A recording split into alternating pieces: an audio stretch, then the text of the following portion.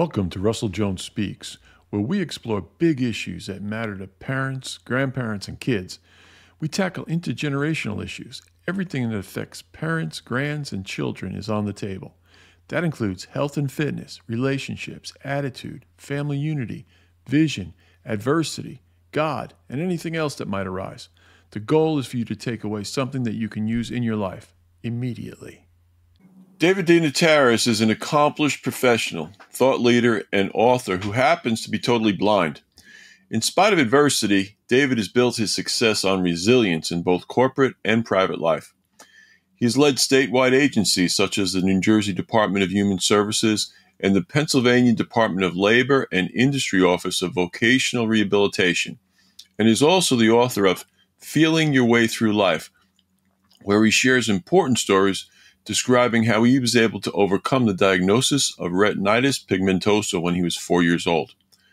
Today, he is a sought-after motivational speaker, assisting leaders and corporations in successfully overcoming challenges and setbacks. David's humor, high energy, and passion for life help audiences develop mindsets to approach times of adversity with a fresh perspective and the skills to move through times of disruption with success and energy. So welcome, David. Russ, it's a privilege to be with you today, my friend. Awesome. So, just to kick this thing off, I'm fired up because I know a lot of your story. I know people are just going to really be blessed by what's going to come out of this.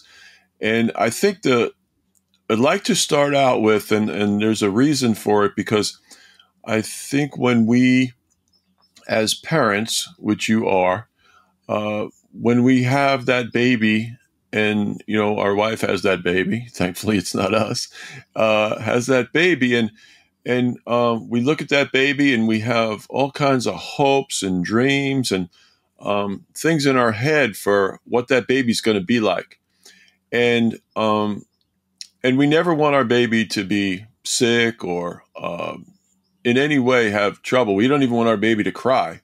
And yet things happen, right?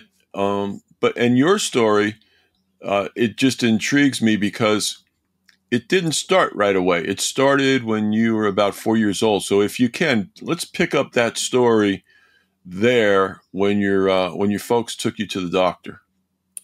So Russ, my parents, well, first, thank you for having me, Russ. And I know that your podcast is encouraging and inspiring and blessing lots of people. So thank you for doing it, and thank you for having me on. And I like to tell people that I'm a firm believer, Russ, and it's the 3 F's. Overcome the challenge of a diagnosis of retinitis pigmentosa. It takes the 3 F's: faith, family, and friends, Russ. Faith, family, and friends. And I'm privileged to call you a friend. And I would say that I was born in Belleville, New Jersey.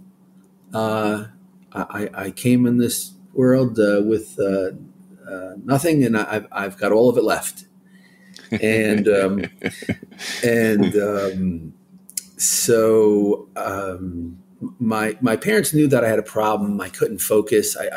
They knew that I had a problem with my eyes. They weren't sure what, but that Russ, I didn't know. Like when I didn't know I couldn't have a problem with my eyes. I didn't figure that out until I got into school and learned that other people were reading print, and I was kind of had to learn other ways, because my mother taught me to read like all the letters with the magnetic letters on the refrigerator.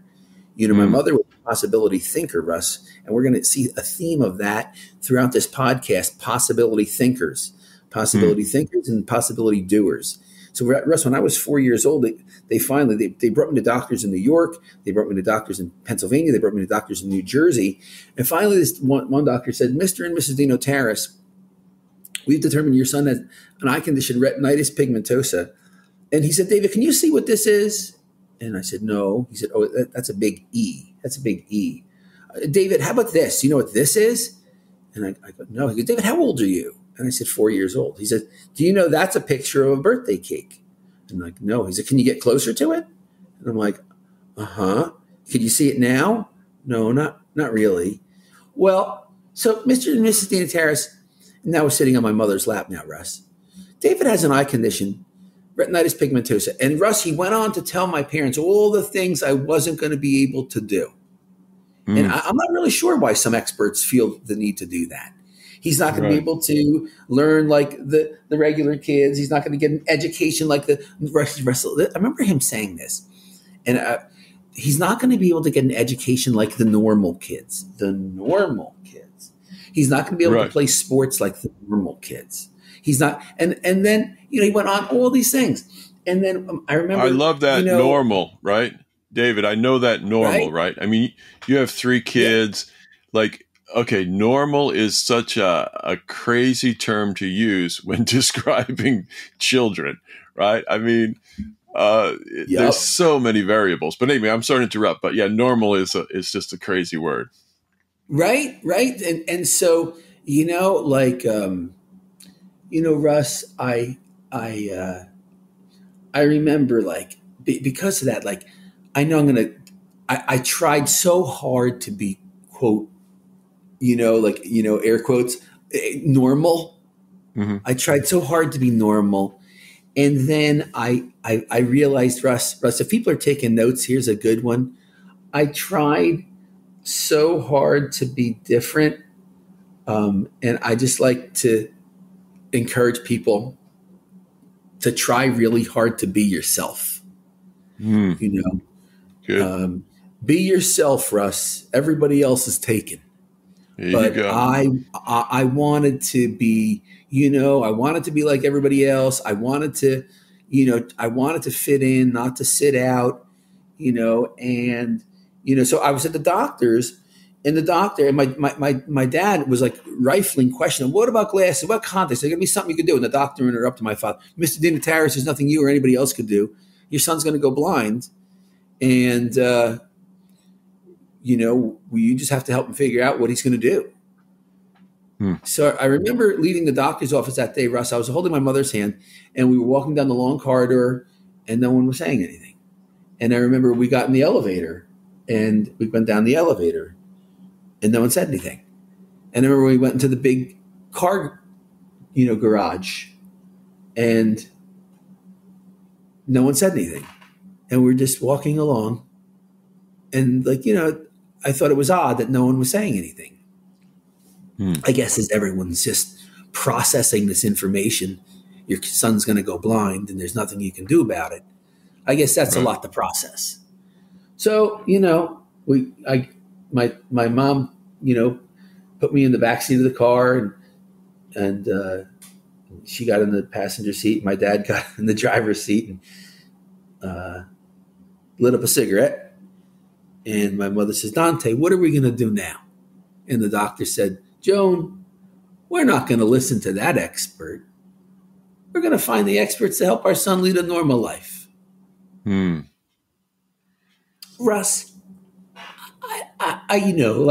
thinking about that now, like, I don't know if that was audacity or faith or what, but like getting like a diagnosis like that and to say, we're not going to listen to that expert. We're going to, and Russ, that was like, I remember Russ, like that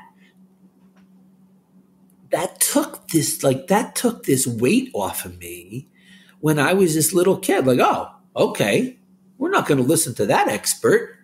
We're going to find the experts to figure this out.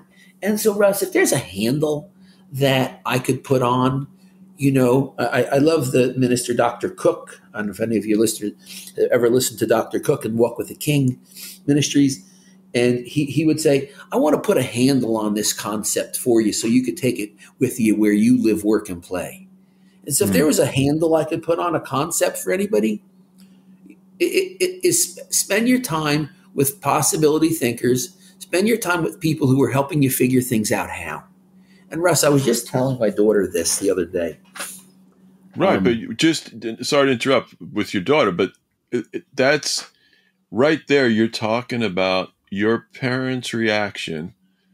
Yes, during those moments, right? That was there's a big message there, right? The Yes. message, right, is not just for you as a kid, right? But the message was, as parents, goodness gracious, okay, we got a diagnosis. All right, we're going to figure this out. We're going to somehow Yep. we're going to Yep. figure this out.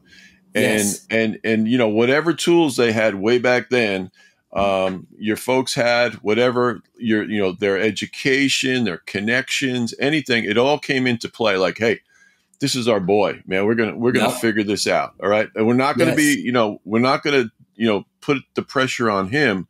We're gonna encourage him. We're gonna build him up, and we're gonna figure it out. Okay, the pressure's on us, but we're not gonna burden our son, right, with this. Yes. Russ, I love it. I just wrote down, and Russ, like I know that some people are watching, some are listening. This is my Braille display. This is what I take notes on. Uh-huh. So, you can't just think it. You got to ink it, right? You got to write things down. And I wrote down, don't just freak out, figure it out. Don't freak, Yeah. don't freak out, figure it out. Like, we can't freak out. And Russ, I heard someone say this too. Like, a lot of times, you know, our relationship with God or a higher power, whatever your higher power I call my higher power God. But like, a lot of times, your relationship with your parents when you're younger, I think, really shapes your whole perspective. And my dad just was he brought us to church. He read the Bible. He could quote Bible verses. He helped me believe that. He told me, David, you're going to truly figure out what it means to walk by faith and not by sight. And he allowed me to meet other people who were successful, Russ, he just, wherever it was, he helped me meet people. He brought me to work one day to meet his secretary who was deaf. And I said, well, why do you want me to meet her, Dad? Well, I want you to meet her because, deafness isn't stopping her. And then he met me, meet another gentleman, Mike. And Mike was an accountant. And Mike was in a wheelchair. And I, well, why don't I meet Mike? Well, Mike, I want you to meet Mike. And you can find out how he does his job. And Russ, and then when I was 9 years old, he took me out of school to go speak to the Montclair Lions Club. And I said, what do they want to hear about? He said, they want to hear about how you do your work and how you play gym. And so, Russ, it was that day that I learned that I love speaking in front of groups. You're right. We haven't been able to stop you ever since. Right. All right. So Dad, okay. So obviously Dad and Mom set not just the verbally and emotionally, but set the physical home environment to support you, right? Which is all important for, whatever kind of kids you got, the home environment, right? The attitude, everything that goes together. But then, okay, your dad decides, what was that term he used about when you went to regular school instead of the school for the blind? Mainstream, right? So you're getting mainstream, but that brought its own challenges, right?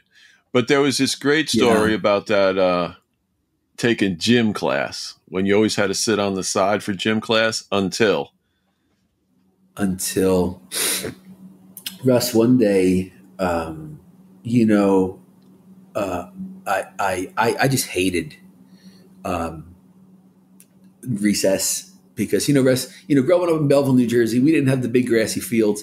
We had the black top with the yellow bases painted on, the basketball courts painted on, the tennis courts painted on, the football end zone painted on. We had everything painted on the blacktop, but I really couldn't see enough to play any of the ball sports. So when we had to go outside, and my fourth grade teacher, Miss Petrillo, would say, "What would you like to do?" Everyone was, "Oh, let's go outside and play softball." And I was like, "Oh God, I didn't really want to do that," because I always, have to kind of sit on the side, and I didn't make a big deal out of it. I just sat on the side, and So one day, Miss Petrillo said, David, we're going to play softball, but I have an idea. And I was wondering if you'd want to try. And I said, what's that, Miss Petrillo? She said, I'll bounce the ball. Couldn't do this on a grassy field. I'll bounce the ball up to the plate, and it'll bounce once, it'll bounce twice. And the second time, then you hear it and you could hit it. I said, yeah. So she bounced. Okay, class, everyone be quiet. Because, gym class, ninth graders, everybody's screaming. Everyone be quiet. Okay. Bounce the ball once, bounce the ball twice, swing, miss, bounce the ball once, bounce the ball twice, swing, bounce the ball once, bounce the ball. I hit it. I really hit it. I hit it good. And it is high, it is far, it is gone. Right. It is gone. An A-bomb from, that was a long time ago. So, Yankee fans and John Sterling, and yes. I hit it. I was able to run to first, and I was in the game, Russ. I was in the game. And she said, Dave, you got to keep your ear on the ball. Dave, you got to keep your ear on the ball, right? Oh, that's so good. And I was able to play. And then, Russ, she helped me fit in and not sit out. And fitting in, Russ, like helping kids fit in, helping everyone fit in is up there with food, shelter, and water, belonging and fitting in. Like, what are we going to do to make people feel like they can fit in and welcome? And so she was really good. Russ, 30 years later, I got a phone call from Miss Petrillo. I didn't know this, Russ. It was her first year teaching. So this wasn't an expert savvy teacher. She was just a possibility thinker. Yeah. I got a phone call from her 30 years later. She said, David, how you doing? I said, good, Miss Petrillo. How are you? She said, great, David. I have an exciting story to tell you. So what's that? She said, remember we used to play Keep Your Ear on the Ball? I said, yeah. She said, I wrote an article for Scholastic's magazine, a parent's magazine. And they picked up the story. And so that, it was published. I said, oh, that's so cool. Good for you. She said, well, wait, there's more. I said, what? She goes, I got a phone call from a company, Toll House Publishing, and they want to publish a book, Keep Your Ear on the Ball. And I'm wondering if you're okay with that and we could use your name. And I said, oh my God, Miss Petrillo, yes, of course. Russ, I've been all over the country, in Colorado and different places, and people are like, you're that David?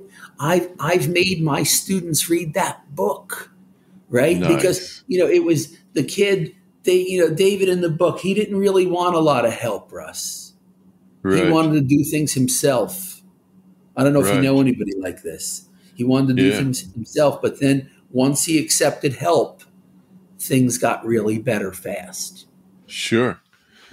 Yeah. And okay, so there's these places for you, to step off and experience. Okay. But you knew deep down that you were not going to get a tryout for the Yankees, even though you hit the ball. Right. But, I did, but I always dreamed I could be the second baseman.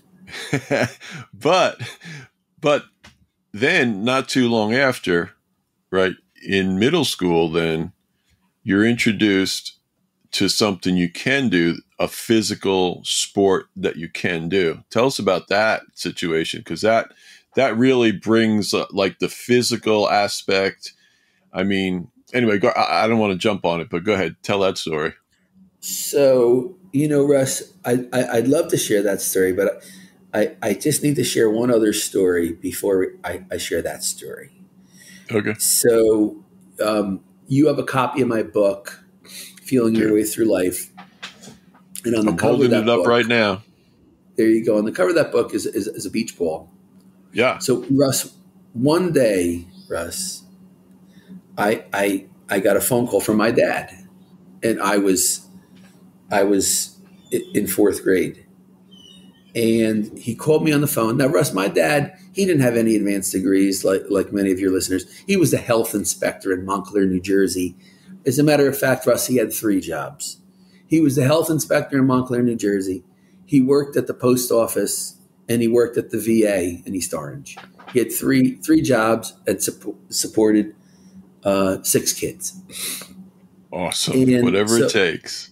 Whatever it takes, right, Russ? Whatever it takes. No complaints, And so, Russ, one day he called me on the phone. He said, David, when I come home from work today, I'm going to teach you how to play catch. Russ, I knew I couldn't see a baseball or a football or a basketball. And that day I worried.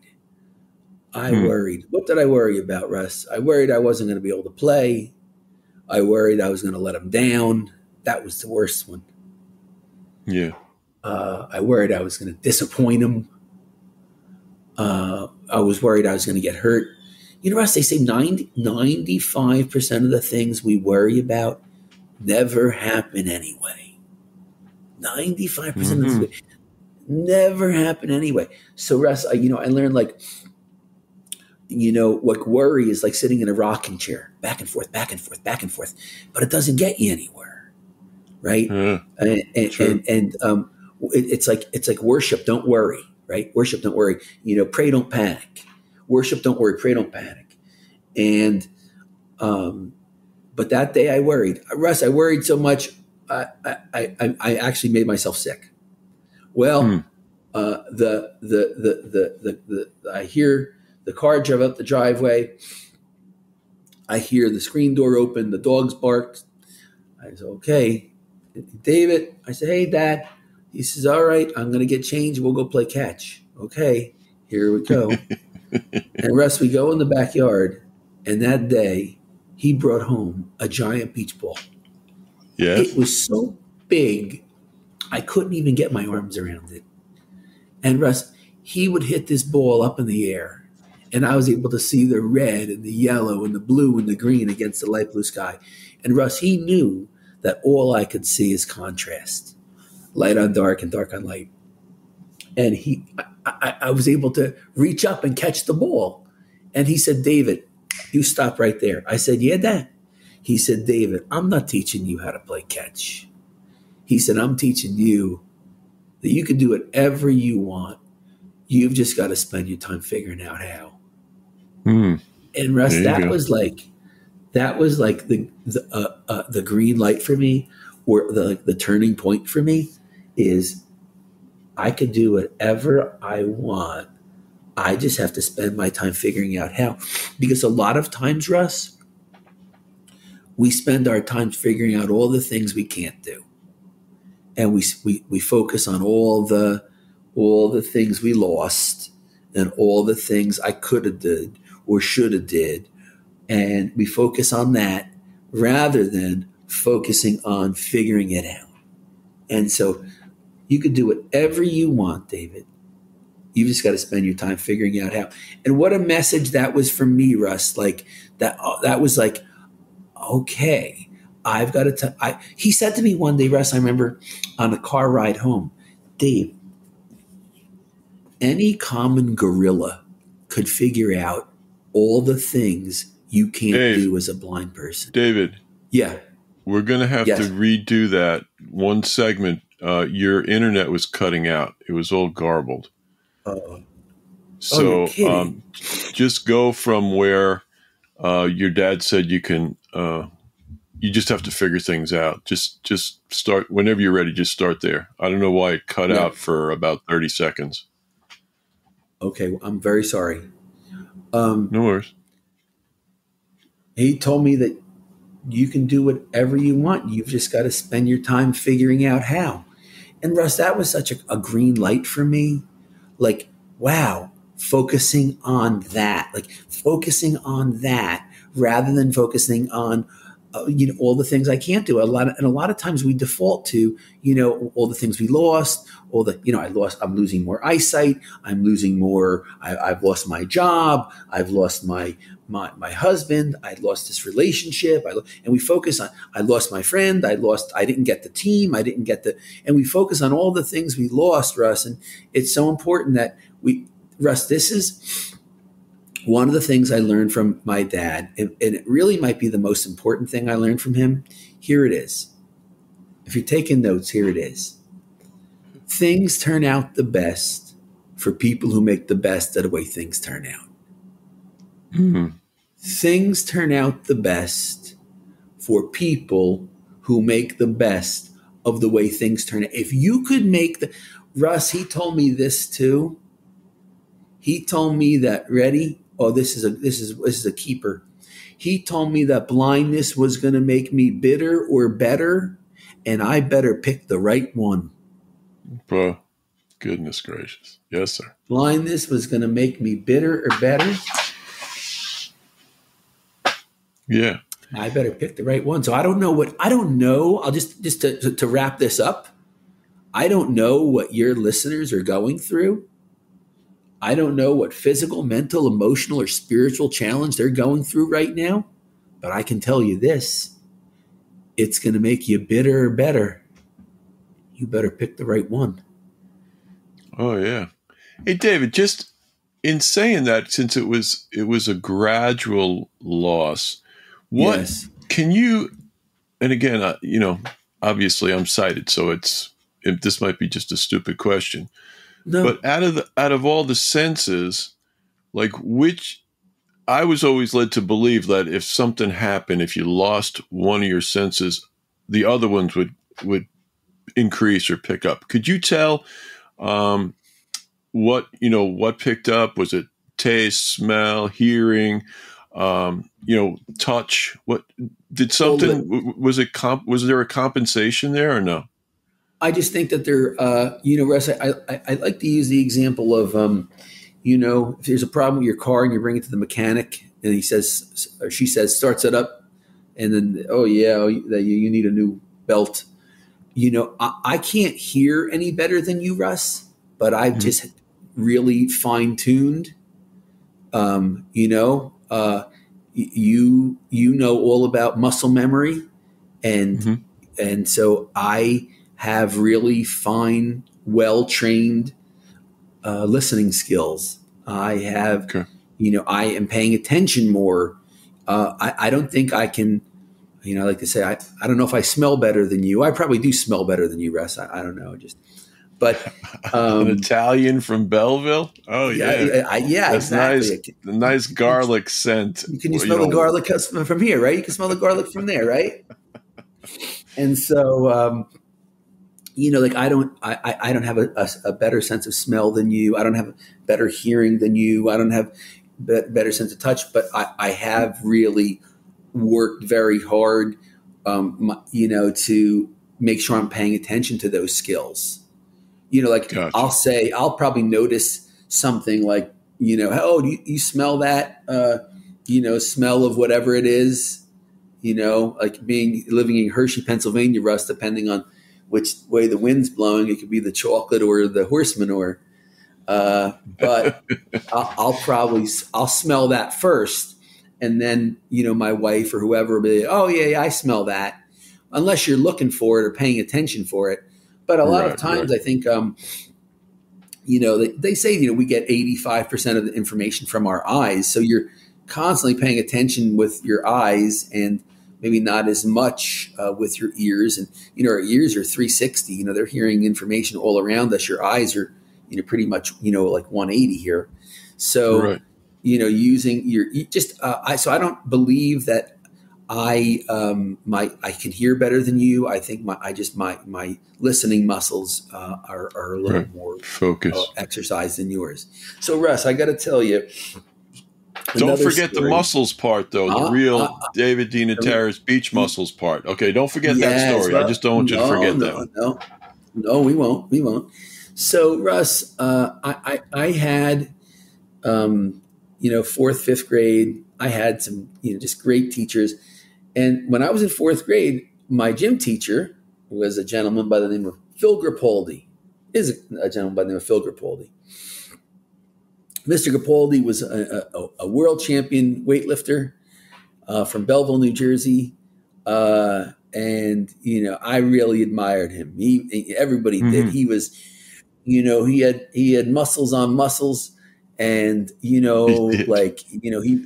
loved to, and he, my brothers lifted weights with him, and, he was just, it was just amazing, like that. It was 1978, and, he was in the 1976 Olympics. He's my gym teacher. And, wow. So just so one day during gym class, he knew about Miss Petrillo and the keep your ear on the ball, but he he thought I could hit the ball, without bouncing it. We didn't need to do that, Russ. So he Oh would boy. just, he was maybe, 20 feet away, and then he would move a little closer, 10 feet away. And now, Russ, we're playing softball and he's tossing it up to me. And now maybe he's 6 feet away. Oh, right? Danger zone. Russ, just now we're in the danger zone, Russ. So he's like, Dave, we're in the danger zone.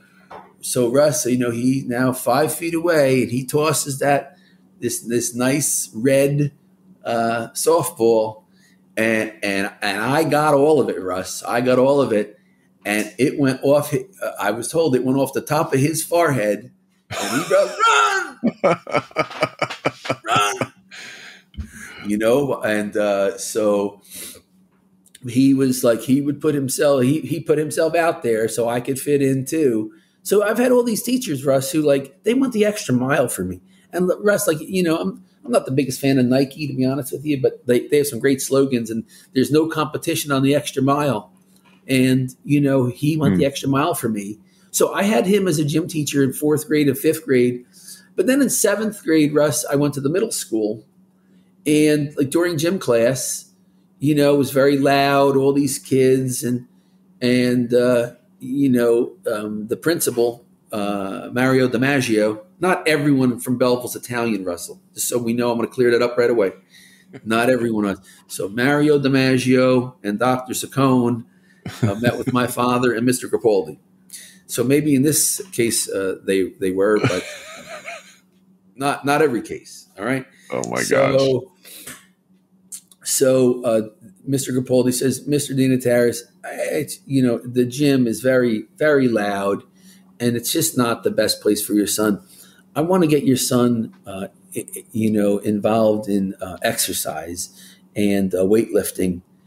So instead of him taking gym class, 4th and 5th period, I'm going to, right next to the gym is a weight room where there's pull-up machine, there's pull-ups, and there's weights in there, and there's all kinds of exercise equipment. And I'm going to help him in there. And Russ, he did it during his break period. Wow. So, he couldn't do it during gym class because everybody else, but he did it during break period. So they arranged my schedule. So during his break period, he could take me to the gym and get me involved in doing push-ups and chin-ups and all push-ups, sit-ups, chin-ups, dips, All the body weight stuff. Yep. He didn't get me involved in weightlifting until 9th grade. Okay. But he told me I would. And then in 9th grade, he got me involved in lifting weights, and we started with dumbbells, and then, learning forms. And we first started with a broomstick. Yeah. We first started with the broomstick, and this is what we're going to teach you all the motions with, David. And then he told me, go home and do these motions with your brothers. Make sure they know how to. So it was did he teach you Olympic style weightlifting, or was it more powerlifting? No. He got me involved in powerlifting for whatever reason, Russ. Okay. Well, the Olympic lifting was, your weights are flying through space. There's a lot less control there. Yes. Yeah. So the first thing he started me doing was, squats. And he said, you can learn this, David. This is going to be very important for your balance. Oh, yeah. Your balance. We got to think about your balance, Dave. So he got me doing squats, and then, with no weights, just like bouncing on your heels, and then coming up and then throwing your hips forward. And he would, here, feel my hips, feel where my shoulders are, feel where my neck is, and some people might say, oh, I don't know. But that was the only way I was going to get it. Can learn, yeah. Well, Russ, he was like, but Russ, when you're around people who are like, Mr. Capaldi, how much can you leg press? 800 pounds. 800 pounds? Yeah. Can I see you do it? On Thursdays, I'm going to do it. On Thursdays, I do leg presses. And, and then people will come to the gym to see him do leg presses, and then squats, 600-pound rack squats, And we were all encouraged. We were all encouraged by him. And, and he told me, Dave, you're not going to be the center fielder. You're not going to be the wide receiver, but, with weights, you got a level playing field. You got a level playing field, Dave. So Russ, he told me about level playing fields before anyone ever told me about educational playing fields or employment level playing fields for people with disabilities. He was, he was telling me about that when I was 14 years old. A level playing field. Now I have a level playing field. It's not a level. You put me on a baseball field, it's not a level field. You put me on a basketball court, it's not a level field. You put me in the gym with the weights, it's just me and gravity. Bring it on. Yeah. Yeah, it took you off the sidelines, right? It put you in the game, right? It did, Russ. It helped me fit in and not sit out. Right. And I think a lot of people, sighted, unsighted, but depending on, athleticism, all these variables, parents forcing their kids into a particular sport because everybody else is doing it. And it's just, it's a waste of time and probably a ton of frustration for the kid. But like you said, yes, hey, there was an environment there that you got fired up about being a part of. It was, and like you said, it was something that you could succeed at. You're energized by that, but you still had to put in the hard work. It wasn't like, yes, I'm here and I'm the superstar. No. I'm just here and I have an opportunity to be a superstar, right? Yes. Russ, I remember asking him one day, I said, Mr. Capaldi, is it true that you can't work out 7 days a week? Oh yeah, Dave, Dave, yeah, that's absolutely true. You know who says that, Dave? Losers say that, Dave. Losers say that. You can work out 7 days a week.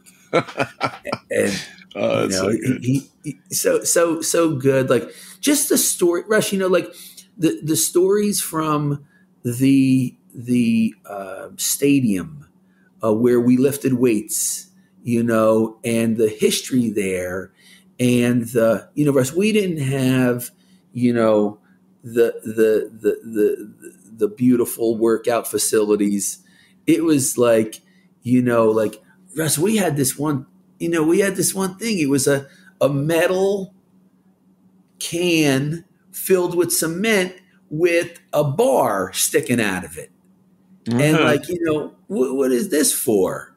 It was for shrugs. Sure. It was for, and somebody made this metal can with cement with a crowbar sticking out of it. And it was for shrugs. Goodness gracious. They said this has been here for 30 years. 30 years, right? This cement, and people would come up with, and then and then the rest, they had the wooden, so you could stand and do deadlifts on the platform, mm-hmm. And they built the platform in wood shop glass. Sure. Oh yeah. And it was just like that was there for who knows how many years. And at what age did you start to compete, and how? Did you get to travel with that too? I did. So when I was in ninth grade, Mr. Capaldi encouraged me to get involved with the Association of Drug-Free Powerlifters, and I did my first, bench press competition, at 123 pounds, and then. I competed at 123 and 132 and then 148. And that was many tuna melts ago, Russ. Just so there you go. But you traveled though, right? Didn't you do some kind of world championship somewhere? I did. I started with,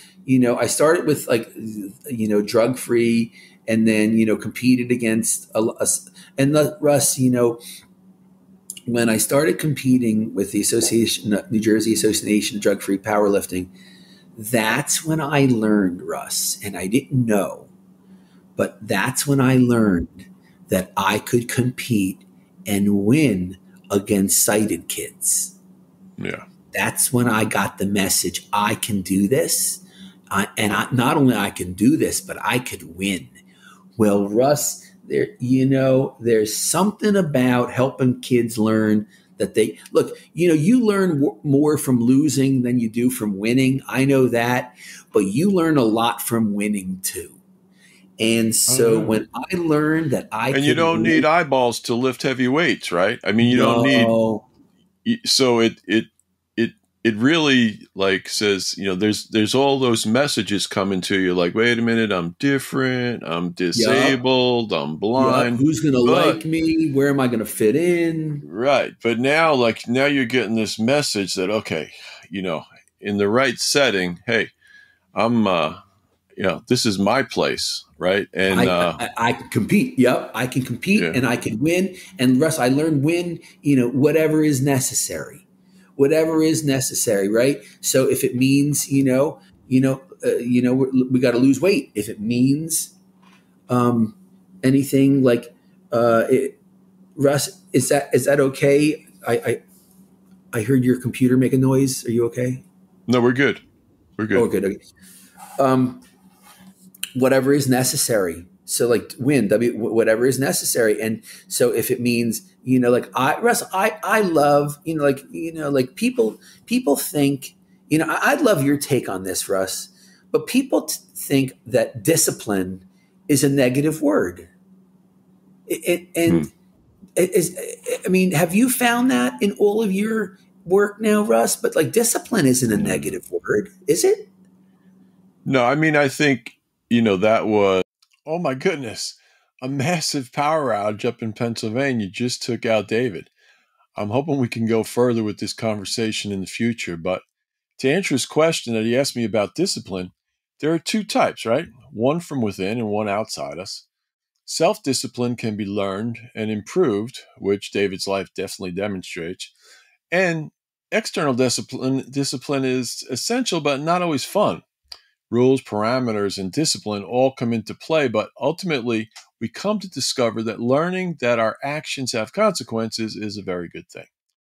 And then David went on to win a world weightlifting championship while in college, and also met his future bride there as well. And that story is amazing. It's in his book. Um, so to recap, remember, parents and kids, when you come across a person with a disability, of course you would help someone who could use some help, but don't pity them. We all need help. My old friend, who was arguably the strongest man to ever live, Paul Anderson, said this: if the strongest man in the world can't get through one day without the power of Jesus Christ, where does that leave you?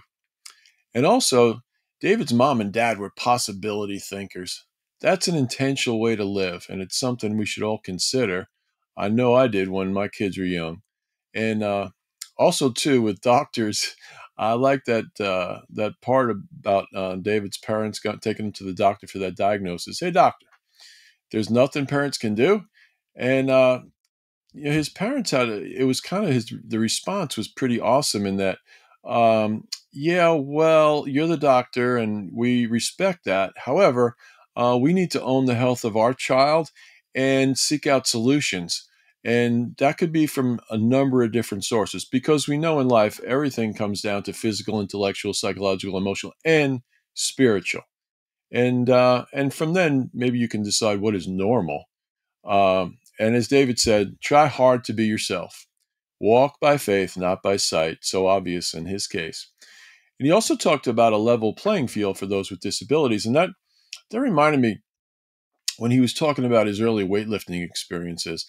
I know traditional sports can be, depending on the disability, can be a real challenge for young people or anybody.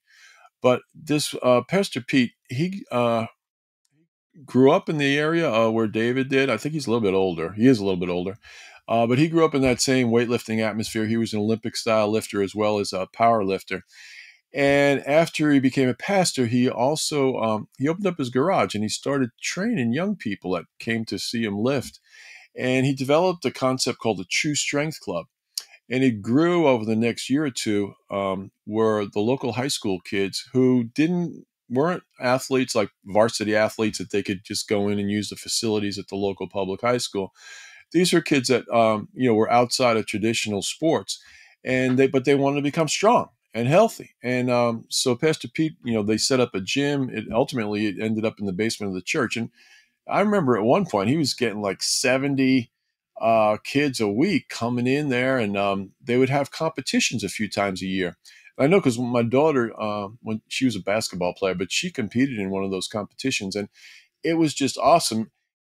The purity of it, after we watch all the nonsense that goes on in a lot of our popular quote unquote sports today, where you just follow the money. But the purity of it, and I know I went to a couple of competitions because they invited me to present in between lifts and stuff.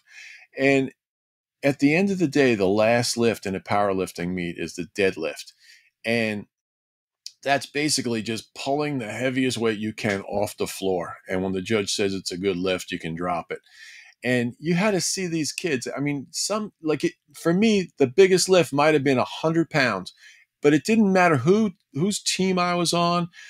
That lift was going to be my personal best. And the camaraderie, the support that I would get for lifting that 100 pounds was amazing. And the next person up might lift 500 pounds. And it would be the same thing because they were going for their personal best. So it might be a sport activity to look into if you're a parent of a kid that maybe just can't do the traditional sports. That's all I'm saying.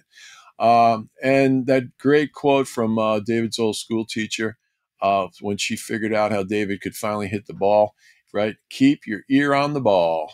And that's a wrap. I hope everyone enjoyed today's episode, and we got some takeaways that you can use. You can grab a copy of David's book on Amazon, and for speaking engagements, you can find him on LinkedIn or his website.